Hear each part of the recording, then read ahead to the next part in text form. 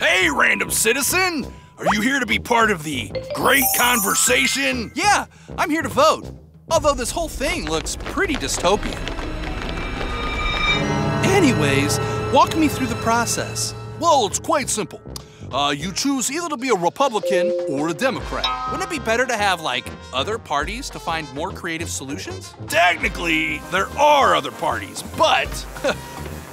So, this is a problem of rigid circumstances, where the country is split into two, and both of you have so much power that any other option will hardly ever match you. Stop being such a smart ass! Let me guess, your solution is not to vote. Nope, I'll vote. I can't change much in one election, but with some patience and a broader dialogue, who knows? We may have more points of view in our one. Yeah. See ya, sucker.